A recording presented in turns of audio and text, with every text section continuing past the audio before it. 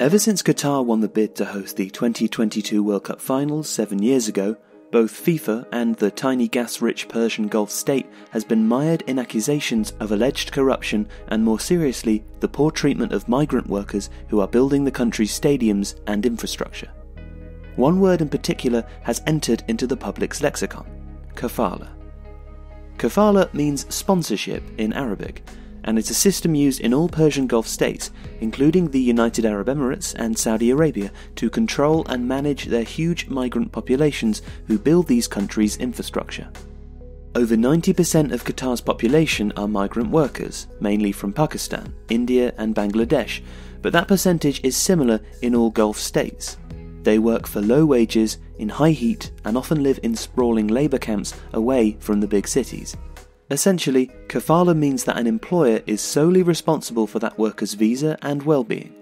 The system is popular amongst the citizens of the Gulf as it keeps tight control over the population even as they are in the minority.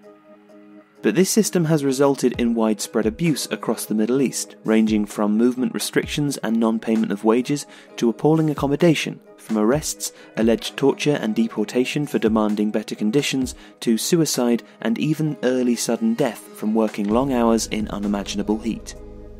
Human rights organisations have for years decried this system. Human Rights Watch has called Kafala a form of indentured servitude. Yet it was Qatar's winning World Cup bid, which it hoped would put the country on the map, that had a rather unintended effect. It also put Kafala on the map and exposed a system that had affected millions of workers.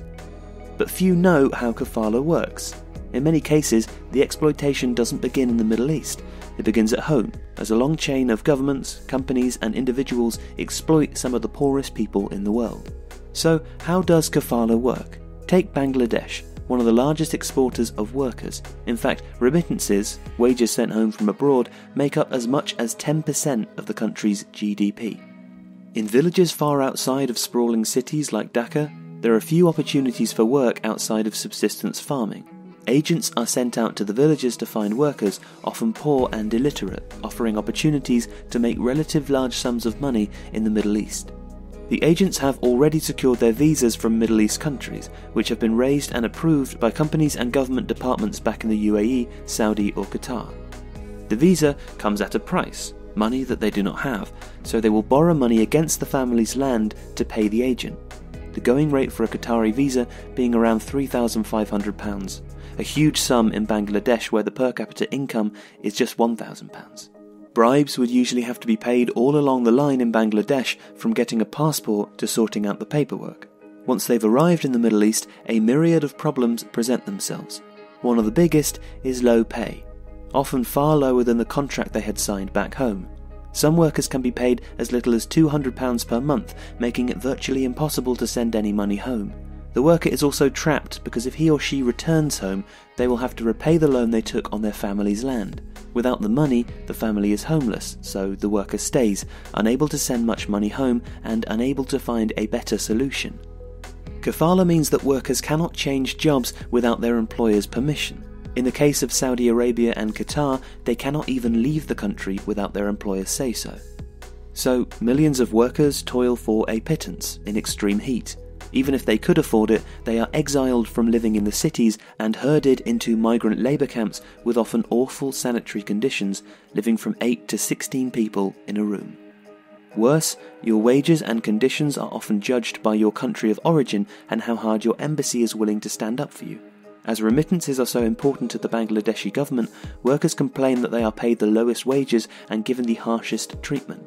Their embassy is unlikely to rock the boat. As Dr. Chowdhury Abbar, director of the Refugee and Migratory Movements Research Unit at the University of Dhaka, explains, the Bangladeshi government does not stand up for migrants with as much strength and support as they should. We are fearful as a country if we speak too much about rights and good treatment of migrant workers, we would lose the labour market. No one is even sure how many workers have died, or how they've died. Few statistics on worker deaths in the UAE, Qatar and Saudi exist. And it is in that context that the 2022 World Cup was being built. Initially, the plight of workers building stadiums and infrastructure in Qatar had received minimal coverage, but international reporting and persistent reports from human rights organisations brought the issue to a fore. Qatar made limited reforms on the system, but FIFA came under withering criticism for allowing the exploitation to take place in the first place. In a 2016 report from Amnesty International, Secretary General Salil Shetty wrote that the abuse of migrant workers is a stain on the conscience of world football. For players and fans, a World Cup stadium is a place of dreams. For some of the workers who spoke to us, it can feel like a living nightmare. The bad publicity forced both FIFA and Qatar to start addressing the issue. A workers' charter was instituted, as was a system of electronic wages to end late and underpayments, but changes had been promised before and not been implemented, and at times it felt like true reform was being given lip service.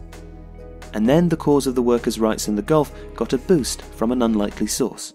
A political and economic boycott between Saudi Arabia, the UAE, Bahrain and Egypt against Qatar has prompted a new wave of worker reforms. Qatar announced that Kafala was effectively to be abolished, including the need to ask your employer for an exit visa. Contracts would have to be lodged with a central committee so that workers will get the same wages they were promised back home, and most significantly, a minimum wage would exist to end the practice of different wages for different countries, even for the same jobs, which had been criticised for being racist. This would mark a significant shift and would see far better protection for workers than the United Arab Emirates, which has largely ignored calls to bring in genuine reform. Although there would still be restrictions on workers, so it isn't quite the full repeal of Kafala that had been promised. Still, both the International Trade Union Confederation and the recent World Report by Human Rights Watch, two organisations that have been sharply critical of Qatar, hailed the move as a positive step. Millions of workers continue to pour into the Middle East, escaping grinding poverty and hoping for a better life. But a word of caution.